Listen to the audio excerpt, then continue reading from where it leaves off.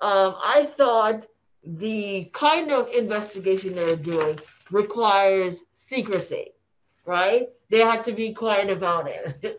But after 3 years, I told them I cannot be quiet about it. I'm naturally thin. Hey, it's Kellen, and today, you guys, in from a treat all the way from New England, I have Dr. Anne Marie Adams, the founder of the Hartford Guardian, Black-owned publication. We love those. And she's out of New England. So, I'm going to go revisit my New England roots where my wife and I got married and talk to her all about just how she started the Hartford Guardian, and also about how she has a connection. Her family inspired the Cosby Show. You guys are in for a treat. Welcome, Dr. Anne Marie Adams. I got to throw the doctor on because you just never know. Everyone loves titles nowadays. Yeah, I earned it. You earned it, and we're gonna go from there. So if that gets annoying, my wife gets annoyed. She says, "Don't call me that unless you're paying me." So I'm gonna stay with that title, but unless you check me otherwise. But how are you doing? I'm doing fine. My voice is not the same. So you forgive me on that, okay?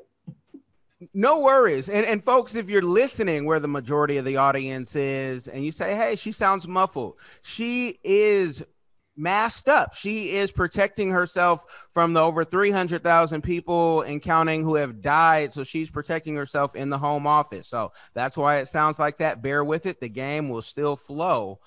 And where should we start? I want to start really on how you started and why you started, your publication.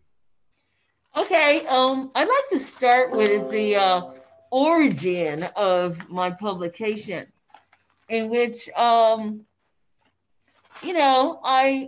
was a spelling bee champion in elementary school, and in high school I sharpened my writing skills. And one of my English teacher liked my writing and told me to stand up to read to the class. Ever since then, I got the bug for writing. Hello? Yeah, I hear you. And so I went to college at Brooklyn College, and I became news editor of the Excelsior. And then months later, I became editor in chief of the Kingsman. So it's there I actually became a media executive, where I supervised at least 7 staff members and navigated the ethnic and racial politics on campus in Brooklyn, New York. Not long after, I someone approached me to work at the Times Herald Record, and I did well there. I was a star reporter on the government and education beat, and I've been on those beats since then, since 1999. Awesome. Right. Awesome. So that was New York, but my family is in Connecticut, in the greater Hartford area. So when I was looking for another job, someone else approached me to work for the Hartford Current. As you know, the Current is the oldest news publication in the nation. And they recently closed their offices. And we still have our office, at the state capitol. We work from the state capitol, work out of the state capitol because we cover City Hall, the state capitol, and more recently, I covered the White House under Bush 2 and the Obama administrations. So today I'm in my home office with 2 people because we have been working from home since 2013. Our office was vandalized on Main Street, and the office on Main Street is where we usually do different kinds of recordings and interviews over prospective clients, as well as our featured stories of people we're featuring in the community. So that's basically how we started. We started as a nonprofit organization in 2004. However, the concept of doing a nonprofit hyperlocal news publication began in 2002. We got our 501c3 from the Internal Revenue Services in 2005. Now, that's the origin with our board of directors and our 7 staff members. So, because it's a nonprofit organization, we have been getting a steady stream of volunteers throughout the years. In January, we'll be celebrating 17 years as a hyperlocal nonprofit news publication. Congratulations. And I also have to say all her links will be in the description box for that, because a lot of times, black publications get stigmatized. Oh, I don't want to see a whole bunch of obituaries. I can promise you, you're not going to see that. You're going to see real news on her website that you can use and be informed. And I love that because, I lived in Springfield. My wife and I, we got married out there. Oh, And I know, the point of view in the Hearst family, and, what New England black media has that I'll say a lot of the South is lacking is it's not just full of obituaries, but I understand, knowing the folks who own these, publications, they say, well, the funeral homes and the churches are the only ones who, want to give us money a lot of times on a consistent. So how did you, avoid just filling your publication with, church ads and obituaries? how did I? You want to Of know how did I fill it in? No, how did you avoid not having that? Just, or were you at all concerned about, I don't want to just fill it with death and, church bulletins. I want to really do real news because news it's difficult. It's not just, I'm going to write a story and put it out. Even though you're nonprofit, there's some part of funding that you need.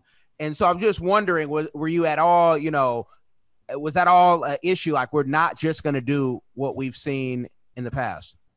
Well, the funding formula for our publication was decided on the experiences I had as a reporter at the Hartford Current.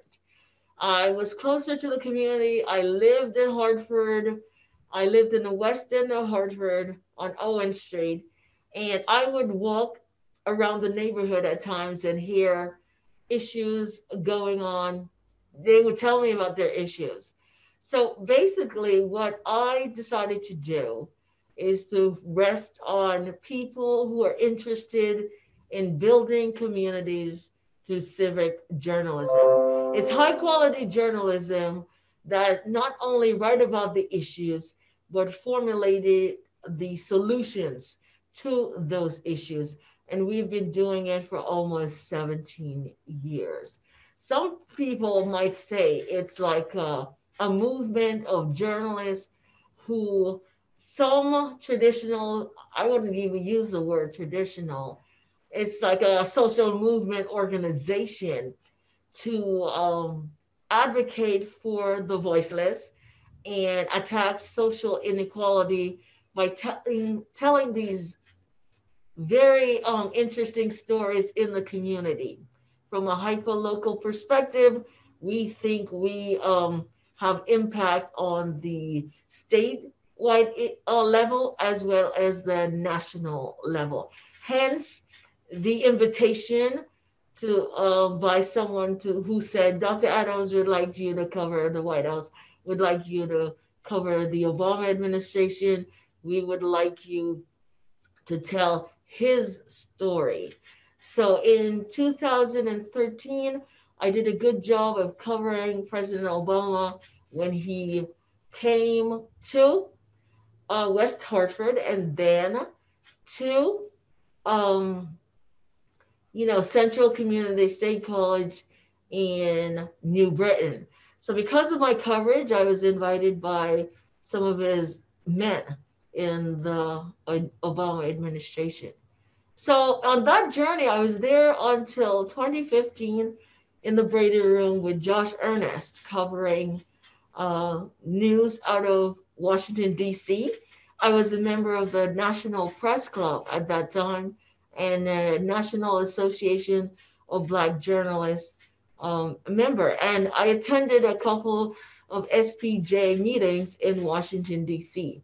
So in 2008, I I had the opportunity as well to cover Obama on ABC News 7 in Washington, D.C. And years later, in 2014, someone came to my home and told me that I was the one who first king Obama. And I was like, really? Is that true? And they said, yeah, they did the research. The New York Times pinpoint the moment when the Obama started to rise in the election campaign.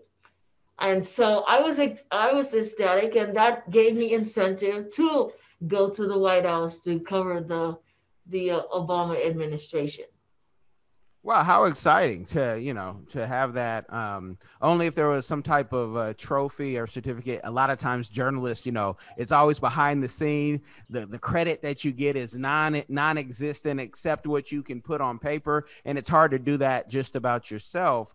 But I'm glad that we got that story.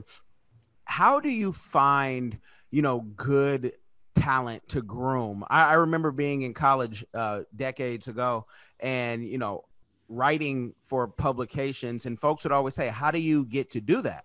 And we're in the South, where it's it's less, I'll say, publications, especially by Black writers. So how do you find good talent, and what do you think about the current talent coming out of the HBCUs? Are folks coming with the skills that are needed to be quality journalists? Well, that's a good question. I get a variety of interns here at the Hartford Guardian. I usually get them from the state colleges, but when I was in the district, I have a communications consultant arm of the Hartford Guardian for those people who want, you know, to get my background and how I started and just to get advice on starting their own news publication. So I had two students from Howard University. I was at Howard University between 2004 and 2010. So I got to mentor at least two students who helped me with Social Impact 2.0.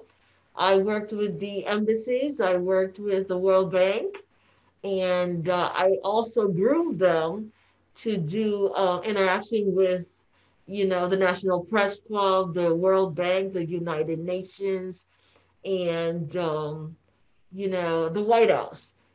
So they were very sharp reporters, and I kept an eye on them to see what they're doing over the years, to see if they have parlayed that kind of experience into the newsrooms. I must say that getting into the newsrooms is even more difficult, and many of the students do not have internships that give them a variety of experiences such as mine.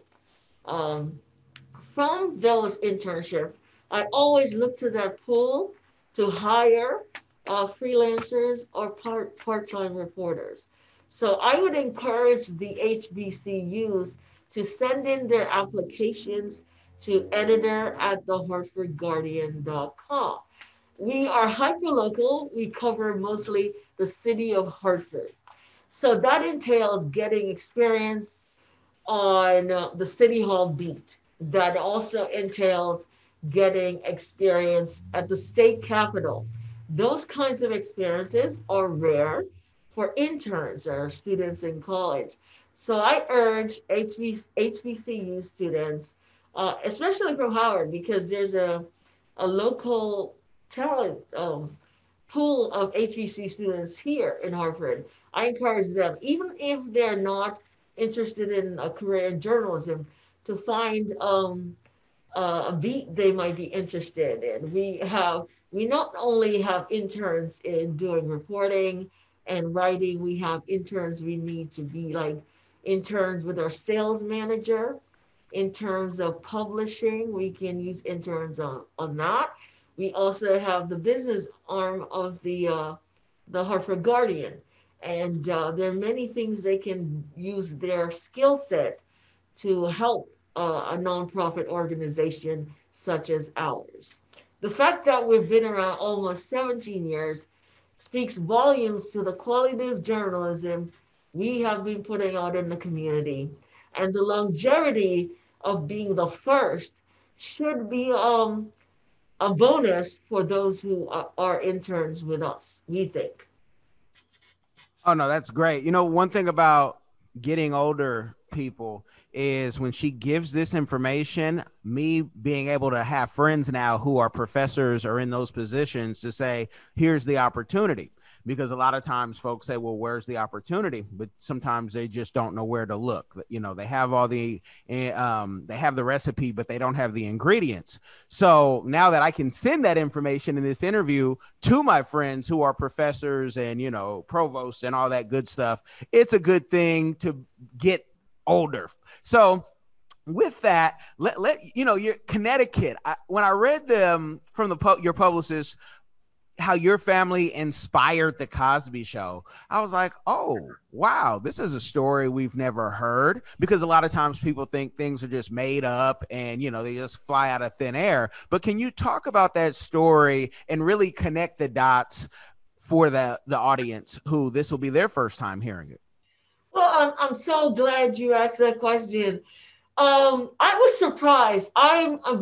We have a very close knit family, and I think someone was observing us, and they came to me because I'm the reporter in the family. I understand they came to my nieces and brothers and sisters as well, so they recognized the similarities in how we look on the air, and I would urge you to show the picture of how we look and how the cast of characters were pulled together. Because I said, really? I don't believe that. And they say, yeah, really. Bill Cosby is your father. They have the same complexion. And my older sister, Marcia, is doubled as my mother and sister in the show because she has long mixed hair, right, to her shoulder and below. And Mhm. Claire does her hairstyle, and she dresses like my sister when she was going to her business in Jamaica. We are from Jamaica, but we've been here so long, people think we are Americans. Right, right. Mhm. So we're like, we are born in America. We are American citizen. So in telling us the story, they identified me as Denise Huxtable. And we put out the pictures of why they show Denise Huxtable like that. And my sister is Vanessa, and my brother is Theo. That's the immediate family. When my nieces were born, Janelle, she plays Rudy sometimes as well. So, and then my younger niece is my my daughter, so to speak, in the show. But because I'm very close to her, they positioned her as the daughter of Denise Huxtable, and Mr. Kendall is actually my boyfriend that usually visits my home with my mother and father and talk to us. And then they featured other friends of mine in the show. They feature like there's several friends that they've ID'd, and it was exciting. One of them was in the White House, and that's how I got to be invited to cover the White House. That's the relationship someone in the White House explained to me. Clearly, because we're hyper local and our budget is not as large as we like to be, I wouldn't have the resources to know this and do this kind of research. So the investigators are the one who actually led me along so that I believe it and advocate on my family's behalf because it's an incredible story and it must be told. So it took a while before they decided to tell that story. They took, first, they observed since I was at Howard University, I'd say about 5 years. Then they came to my home to tell me about the Cosby Show because at that time they were investigating Bill Cosby. And they probably investigate everyone in my family to see if Bill Cosby made contact with us at all. Apparently, when we came to America, he was supposed to make contact with the family and do a few preliminaries because of the issue of life skills. If you're basing, if you have a story concept and it's based on a family, another human being, you are obligated to ID the family that inspired your characters, like Aaron Brockovich. Are you familiar with that? I am. Right. So Bill Cosby and his colleagues and NBC and their cohorts fail to identify the family publicly, publicly fail to identify the family that inspired the Cosby Show. So that will incense many law enforcement officers, that incensed many prosecutors. They were livid and they came to um, show me that it's imperative that I put my life aside. I was going to get married. I was going to have a baby. And they used up about 6 years of my time to tell me about The Cosby Show, the spinoff, A Different World, and the other spinoff, which is That's So Raven, based on my niece, who they had to move out of the state to be protected, they say, because of the hate and the bias that came from locals during the investigation. One of the things they were doing after they ID'd us was distorting our pictures. They would darken my photos and they would do Photoshop to change the shape of my eye and my nose.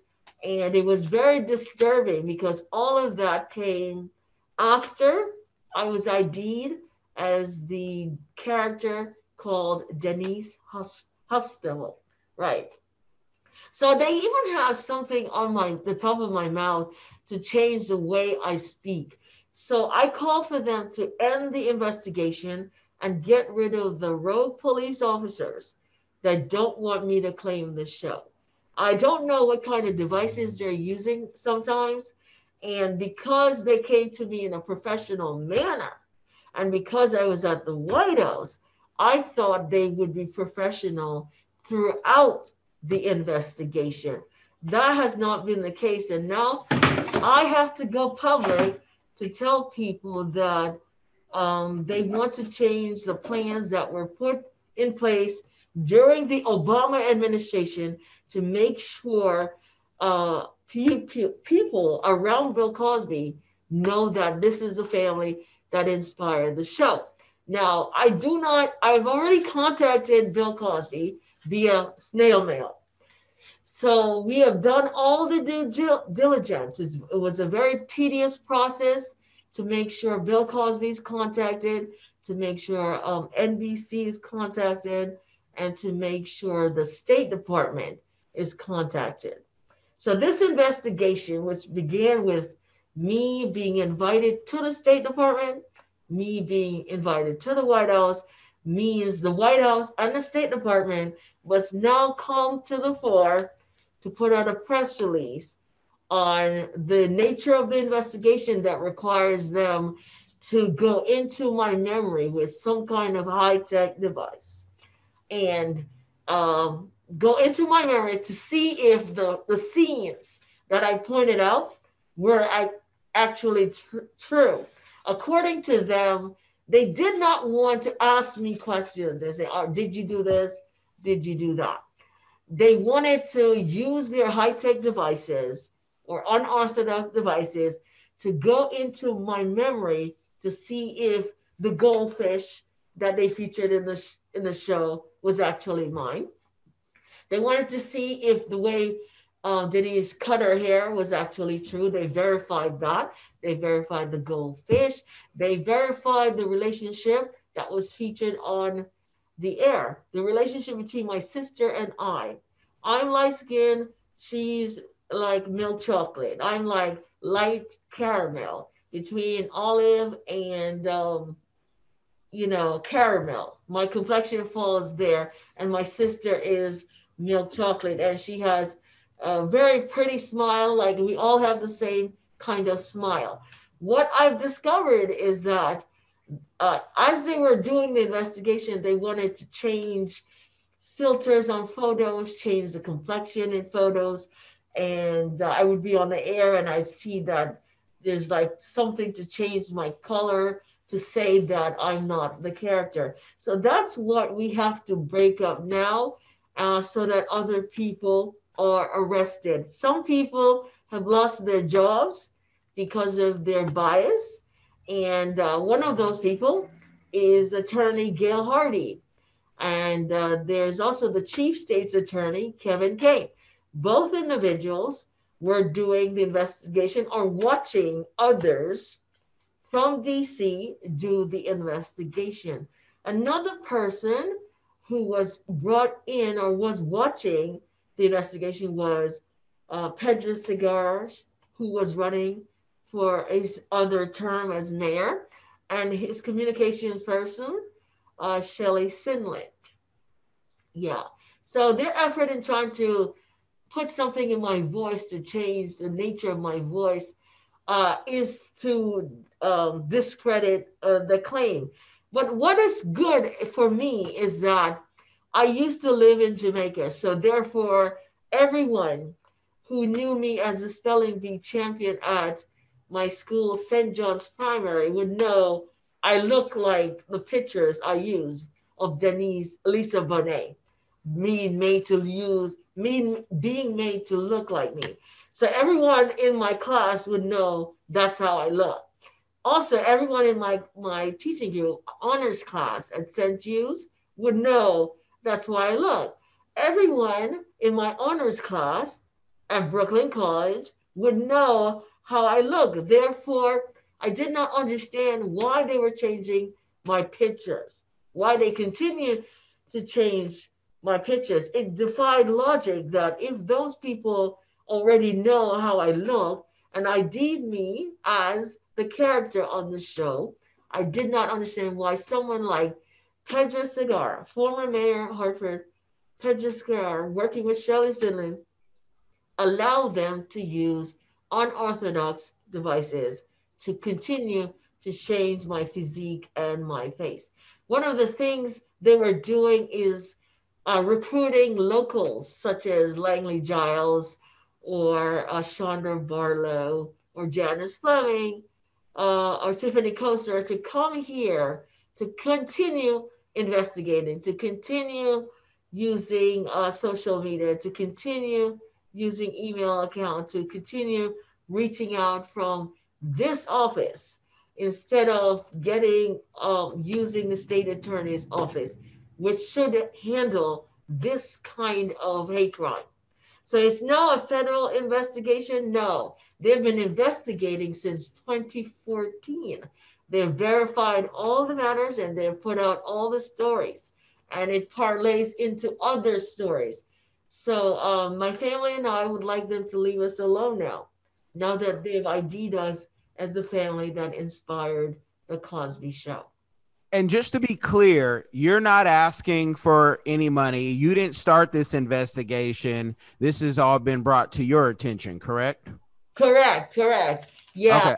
I just want to make that clear because someone will say, oh, so, they'll think, oh, this is a conspiracy theorist, the same way when predictive text and how Google knows what you're thinking and that type of stuff can, be proven because they have the software, and so when you're typing something that you were talking about, even without Alexa, Google and others search engines. No, I just want to be clear. She's not asking for money, which I think that should be a given. I mean, NBC should write a check if they've done that investigation. My opinion, not hers.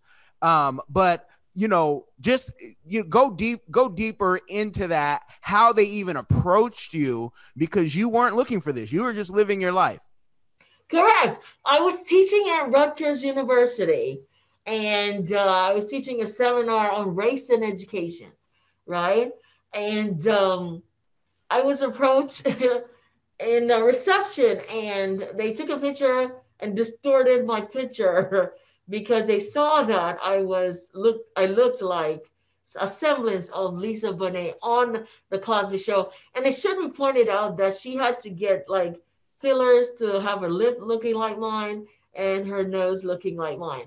So when they started to change my lip, I had to document what they were doing with an unorthodox device. And that's how come I was approached by someone who was watching the perpetrators trying to accost me or change my face and my voice and my hair texture. So I wanted to know what was going on. So it all started with my throat, something in my throat to change my voice.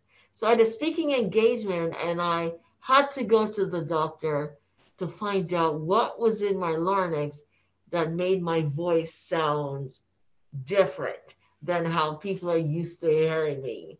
So, in the course of asking these questions, I was approached with high tech surveillance devices. Very important, which is why I asked them, what kind of devices are you using? I'm in the process of writing my first scholarly book. I have to teach at Rutgers. And then they said, we'll show you at the end of the investigation what kind of devices we're using. So one of the devices, they call it a mind reader, right? Or a mind crawler, which goes into your memory. It goes through your ear and into your memory to find out things about you without asking you anything. Right. So I went to Washington D.C. to speak to the FBI about this kind of devices and which department in the State Department uses these kinds of devices, because the investigators didn't reveal who they were. But I felt uncomfortable that they were watching me in my home, when I'm in my bathroom or in my bedroom. So it's called Mind Crawler. The other is called a Spy Demon. Right. Mm. And I got to see what it looks like. So I was excited about the investigation at first. It was like, whoa, spy detective kind of series.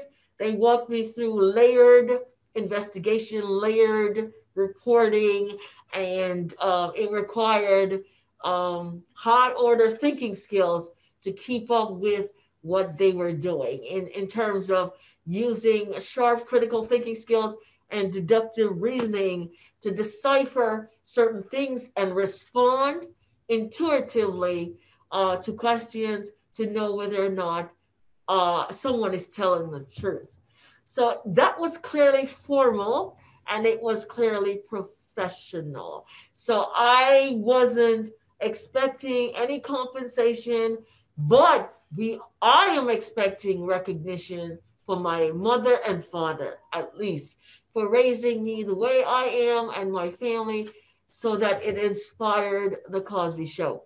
So that's our demand, that we are recognized properly for inspiring that Cosby Show and making Bill Cosby famous, Lisa Bonet, and all of them famous and getting money while we did not.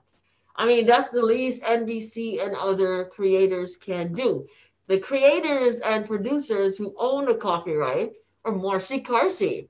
So, I mean, because the show has been on the air for like 30 years, I wasn't thinking I had a lawsuit because it's 30 years. And they just started investigating Bill Cosby. It's during the investigation of Bill Cosby, the idea of suing became current because they're claiming copyright. Um, they own the copyright, they said. What they're saying they do is own how we look and how we behave as well, which I thought was really odd that a company um, can own someone's life rights just like that.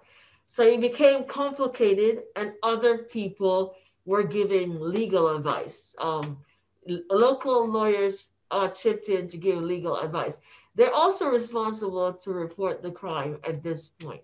It turned into a crime Carsey Warner, uh, after Carsey Warner reached out to BBC, a television company that use some kind of theme song in the Cosby Show without written permission.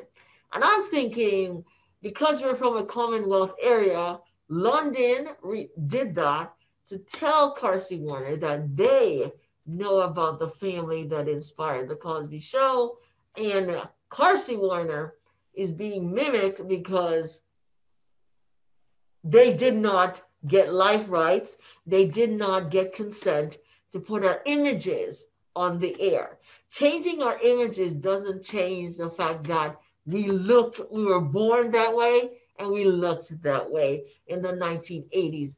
What bothered them is that we still look that way. And based on sight, you can claim that all the characters have someone looking like us in the family, including my brother Lloyd. So that's what triggered the question about money. Right now, I'm looking for recognition that my family is a good Christian family, and they inspired that show. That's the least he could have done. And because he was into other brouhaha, we didn't get to sit down with Bill Cosby to talk about what transpired and why he did not reach out to the family. Here's what's evident: all the things he said about the show and the origins of the show applies to me and my family. Everything. What is different is that he put his own spin on it, and he included scenes from his family. Of course, he eventually did that and had to, because he didn't have access to us all the time. So eventually had to include his stand-up comedy routine, and he eventually had to include what happens in his family and in America, where he lives in Philadelphia. However, because the original series, at least the first two series, was mostly based on us, we are thinking we should get partial credit for inspiring that show. And so, and just to give, some folks, if you're still tuning in, because some folks will say, "Oh, I don't believe this. This is that conspiracy talk." You're not the first person to say that a show has taken their life. I remember talking to Ron Newt, who said, and he was suing Empire for $1 billion, and he proved how he told Terrence Howard about his life, and he told the producers prior to them making that show, and he's no longer. He died at 69, and he was a street guy, but that doesn't he still had the proof, and others who would vouch for that, who were there at that meeting. Did you guys ever get to meet Bill Cosby, or know that maybe a family friend who was connected with both of you was able to document parts of your life? Okay, well, no, we were kept clueless. We would just notice that sometimes certain things were strange, like the picture wouldn't look like how we look in person. Those strange things over the years were explained by someone who called himself Pedro Segura. So I asked them to come to my office and meet me in person or drop documents off. According to them, they can't do it because they're federal workers, they're government workers, and they're just feeding me these news tips. Like, yeah, yeah, they can't. They just want to be anonymous and feed the information. And I'm saying, because you're not doing this, it seems like you want to be like Ed Snowden, right? Mhm. So it's something similar to that.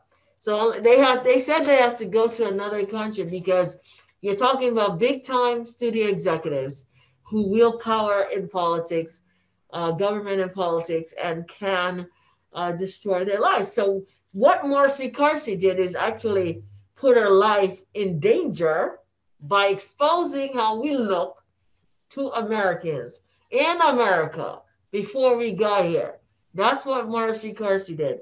They exposed our lives, our look, our way of being, our way of talking. Now, Lisa Bonet is still dressing like me. I must say that.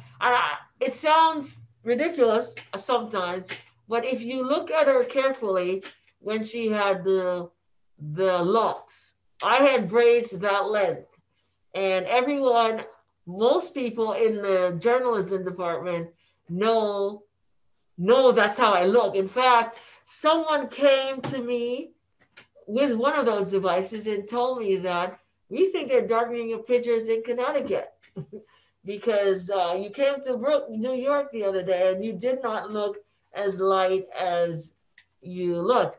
And they forced me in a hospital and someone injected something into me and want to paint a picture. I've documented all the pictures they've changed to distort my image.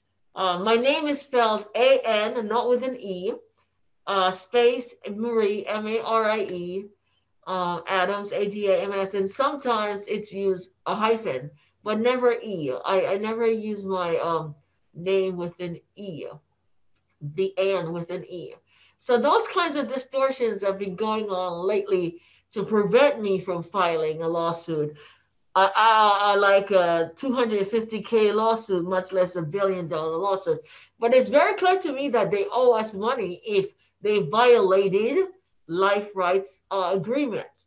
Okay, they're obligated to meet with us as we were born, not to change her lips or nose or eyes or eyebrows or hair texture with whatever high tech devices and medicines they have after they force us in the hospital. What I watched my family go through in the last 6 years is being forced into hospital. My sister, who's very pretty, was forced in the hospital several times after being induced with sugar and salt.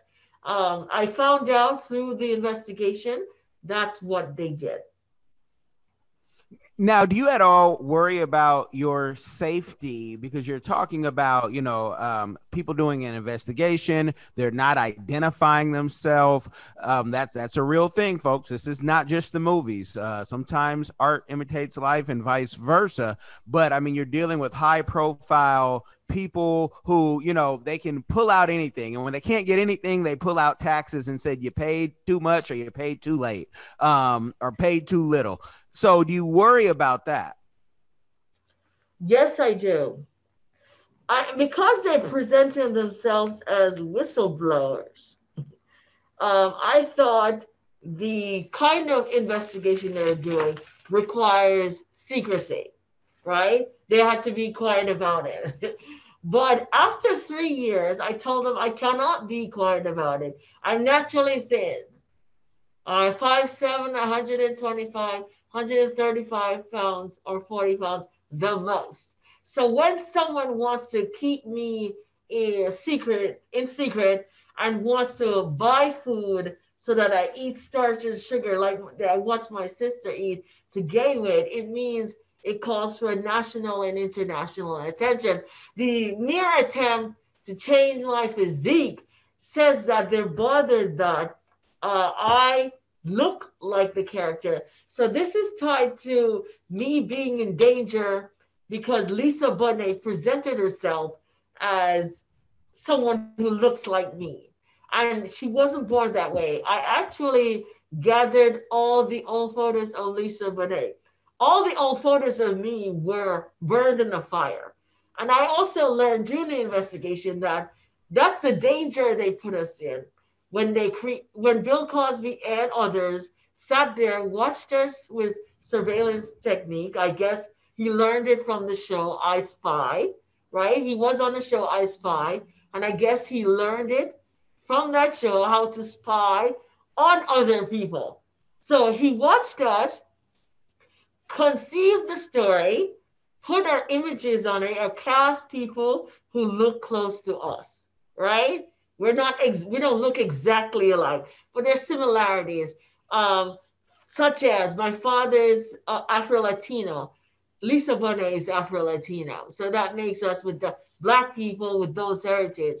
Because we were born in Jamaica, we call ourselves West Indians, no matter what our heritage is. Our heritage is based on location mostly, and we're in the West Indies.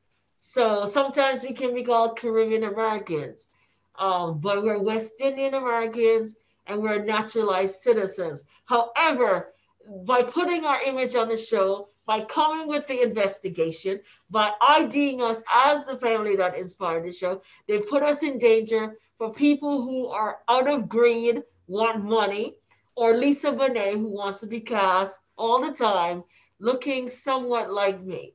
What she has to do now is present herself as she is now and change that image that she had on the Cosby Show.